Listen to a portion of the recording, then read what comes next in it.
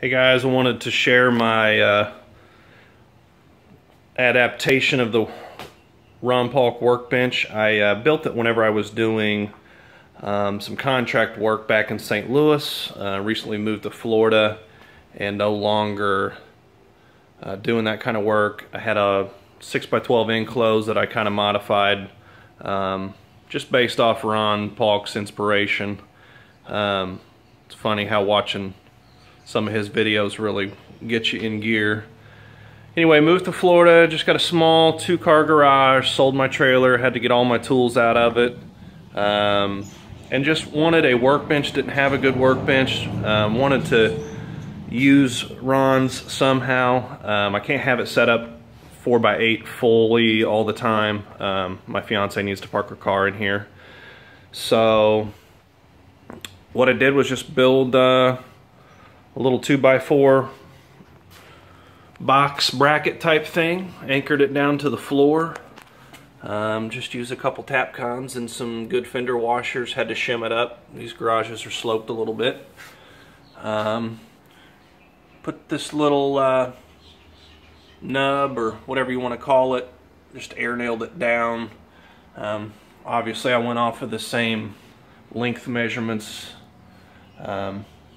that you'd use for the sawhorses. It turned out great. It's very strong. I built them 20 inches high, so when they're stacked up it's 36 inches, same as before. Went ahead and built some 2-foot deep shelves that I'm happy with. This one I built 12 inches because some of it's over my workbench. I 3/4 inch plywood, pocket hold everything. I like how I did this. I built this one second, and I built a little wall bracket, you know, and pocket hold it all to the sides and top. I liked that better than how this looks, but this cabinet was so heavy. I had to attach the 2x4 to the wall first and then set the shelf on it and screw it from the top. It's gonna work. It's big, holds my shop back, rubber boots, dog food. This was my grandpa's. He built this for us as a toy chest years ago, 30 years ago probably. I put it on wheels so that now I can access it easily. Just keep personal stuff in it.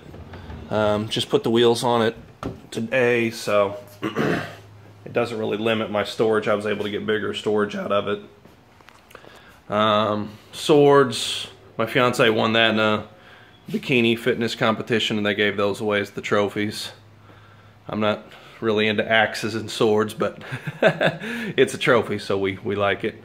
Personal things, you know, got them back on the wall. That was a 27-pound snapper back in southern Indiana.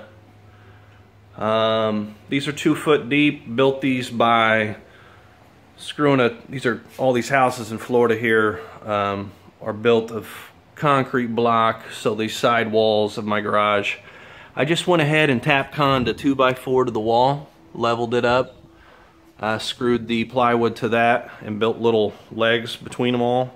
It went up really quick. Me and my dad put these up in a half a day. Holds tons and tons of stuff. You can see I got table saw, a huge work tote, you name it, it's in here. This was stuff that was all in my truck and trailer from whenever I was doing industrial maintenance traveling. So it really worked out. 2 foot deep. That's about the only shelf I'd recommend building because they just hold everything. They're so strong. You can add in little shelves like I did here. There's Ron's Viewtainers, another great idea by Ron. Yeah, so I just put this to good use again, you know.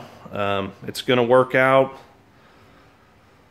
You know, I still got the open space here in the floor for whenever my fiance's car isn't here. I can just set it up fully right here and do bigger projects. A little later down the road, I might mirror this wall from this wall just to get deeper storage.